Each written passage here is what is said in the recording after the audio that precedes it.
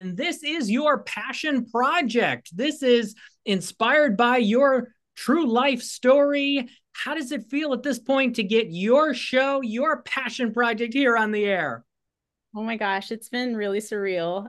It's been a long time coming. I've been wanting to make this show since I was a little kid. It's it's a dream come true, Disney making dreams come true. Primos, which is about Tater, who is turning 10 in the summertime. And you even got to do a promo with Tater that's on the Disney socials. That had to be surreal. You and your character.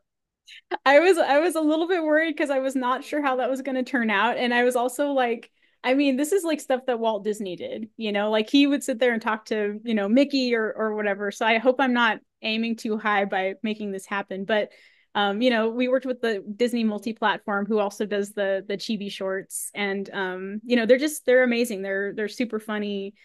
Gino, who runs that department, is kind of a genius. So I felt like I was in good hands. And it turned out really charming. I was really proud of it.